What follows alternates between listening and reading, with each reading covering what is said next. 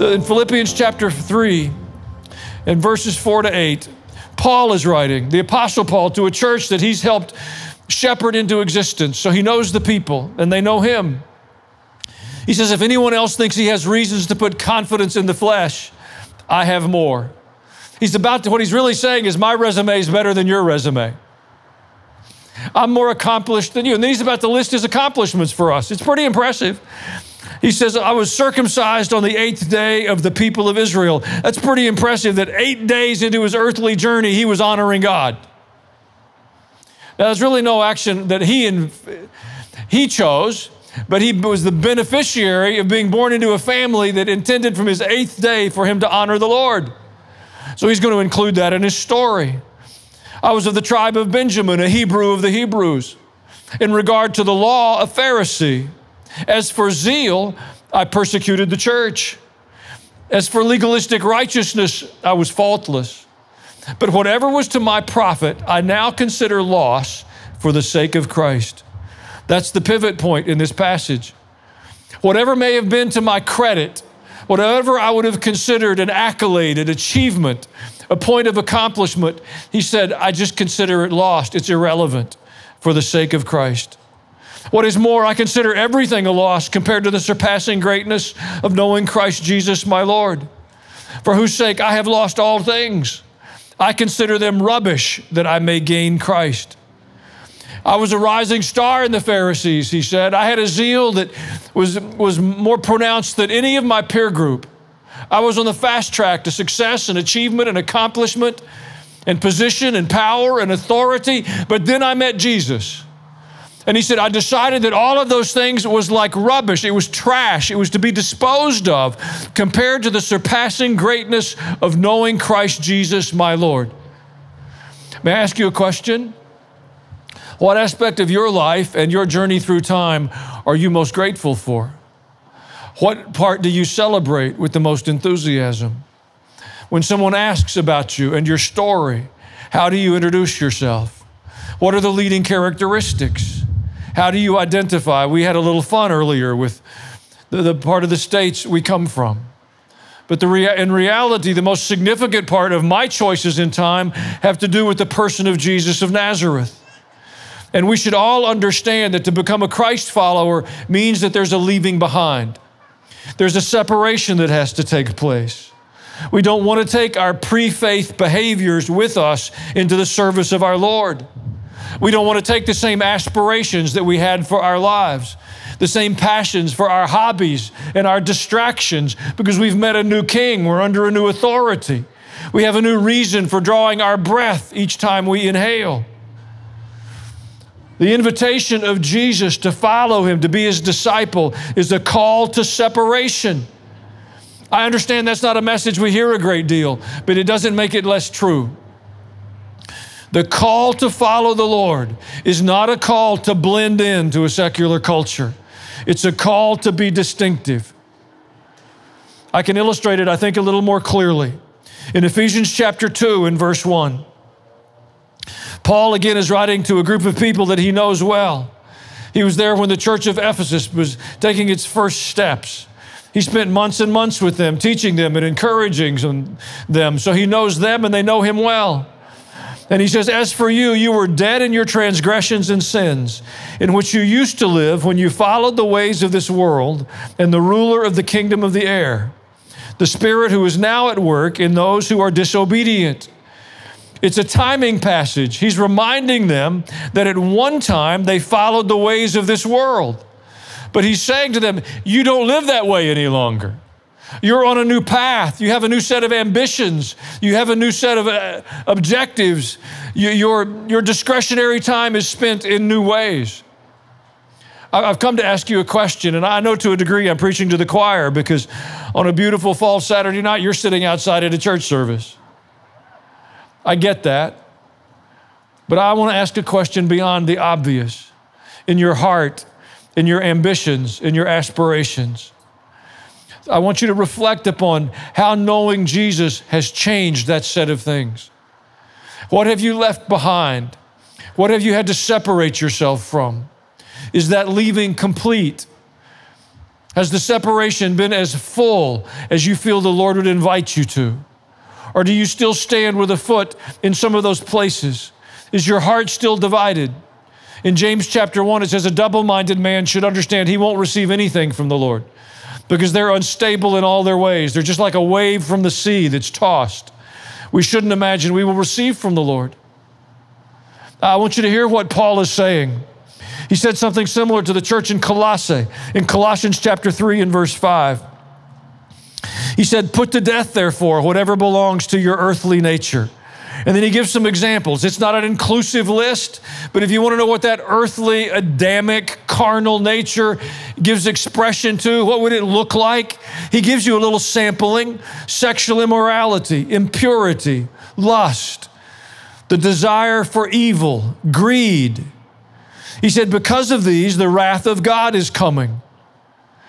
He said, you used to walk in these ways in the life you once lived, but now you must rid yourselves of all such things as these.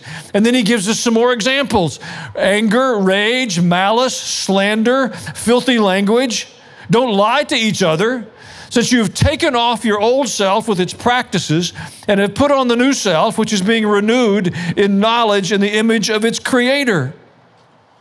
It's very clear in the language that Paul is anticipating a separation from a previous way of life. Not just a new destination for a few minutes on the weekend. Not just saying I'm an adherent to a new religious expression or I've found faith. He's suggesting to us a rather dramatic orientation in our lives. In fact, he puts the responsibility upon us in verse 8. He said, now you must rid yourselves. It isn't something God's going to do for us.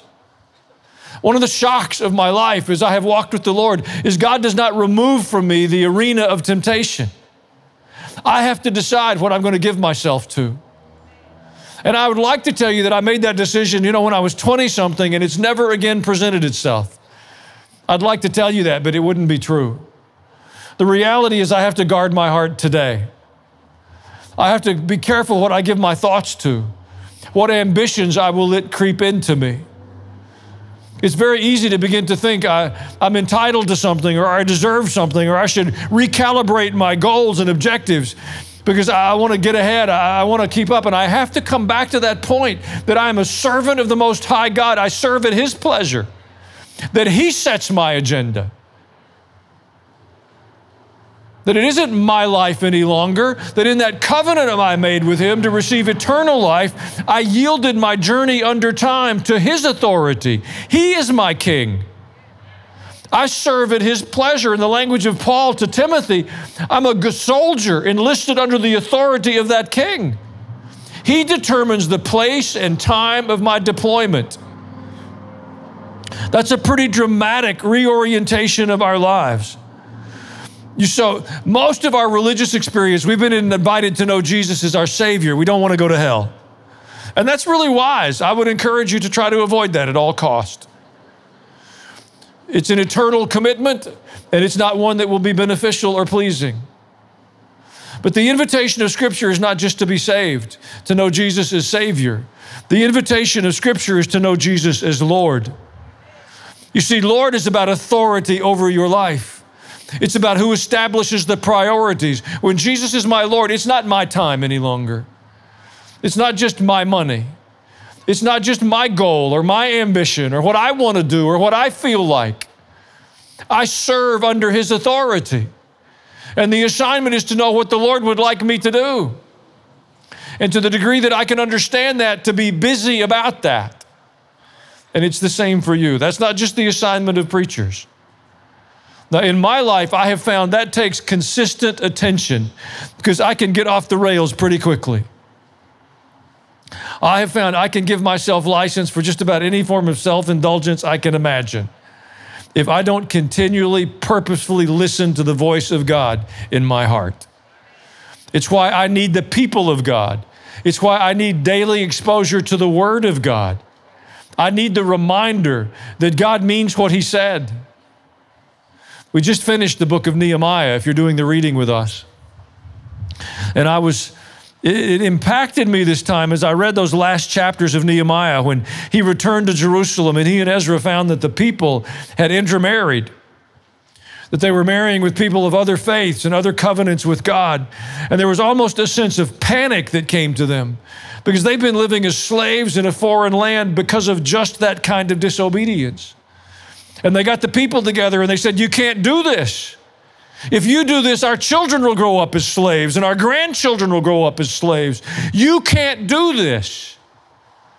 Well, it's similar language to what Paul is saying to the church in Colossae or the church in Ephesus. And I think we live a long way away from that. We're much more familiar with sloppy agape, with presumptive grace. Oh, you can do whatever. And then when you have kind of a half a minute, just look at the Lord and go, oh, I'm sorry. It's almost as if we mock God. Folks, we've got to cultivate a respect for God, a reverence for God, an honor for God, where we understand we will not willingly, purposefully, intentionally make disobedient choices with our days under the sun, that we will rid ourselves of ungodliness, that we will purposefully separate ourselves from those who choose to do that. If you spend your discretionary time with people who lead ungodly lives, you will become increasingly ungodly. I don't think you would purposefully spend your time with someone you knew that was COVID positive because you don't want to even take the chance of the symptoms. Well, I promise you, ungodliness is far more devastating than any virus from Wuhan. We've got to separate ourselves from the world. Thank you for watching this video. If you enjoyed it, subscribe to the channel. You know the drill. Hit the bell for notifications. If you want to, leave a comment.